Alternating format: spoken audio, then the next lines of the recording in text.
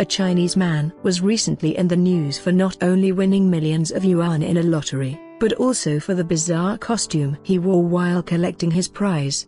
The man, believed to be about 40 years old, was so worried about revealing his identity that he actually turned up dressed as the popular Disney character Baymax.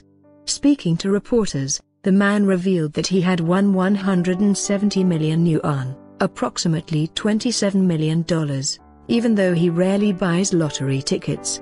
As for the strange costume, the man revealed that his wife forced him into wearing it, fearing that old friends and long-lost relatives might suddenly show up expecting a small share of the prize.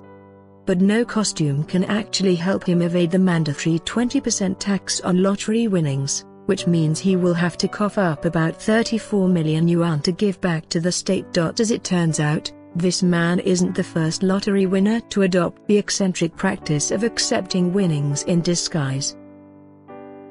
Lots of Chinese winners tend to be very cautious about protecting their identity, to dodge thieves and relatives.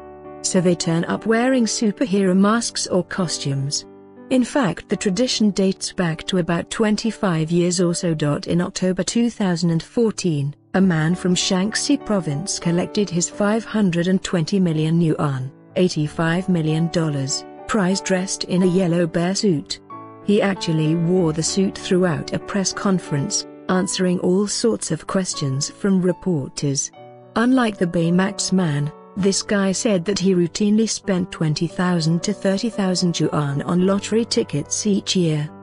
His persistence finally paid off when he won the third largest jackpot handed out in China's history.